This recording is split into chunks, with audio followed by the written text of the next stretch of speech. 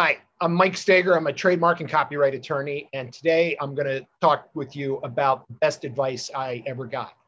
When I first went out on my own and started my own law firm, it was not the thriving law practice that I have today, but I was hard up, did not have a lot of work. My office was in a suite with 8 other lawyers. And the landlord in that office was a very experienced attorney. He just recently retired, which was the trigger for me coming up with this topic. He had a lot of work, and he had a case that came to him that he didn't have time to do. And he said, "Do you want to do this?" I said, "Yeah, let me take a look at it." So I spoke with the potential client, looked into the matter. It was a subject area that I was not familiar with.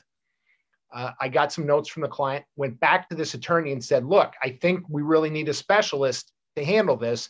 Do we have someone who's focused on this very narrow area of law?" And he went over, he shut the door, came back, and he said, "Look, you don't have enough work. I know that." He goes, "This thing is not that complicated, but if you ever want to make something of yourself, you need to sit down, learn the law, go through it, and see if you can help this woman out."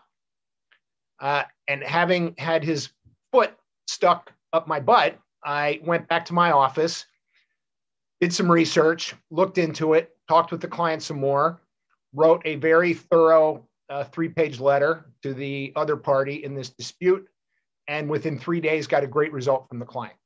I didn't make a lot of money out of it, but I learned a very valuable lesson. So that's the best advice I ever got. I'd be interested in what the best advice you ever got with your business. I'm Mike Steger. I'm a trademark and copyright attorney, and you can contact me at the info that's down at the bottom of the screen.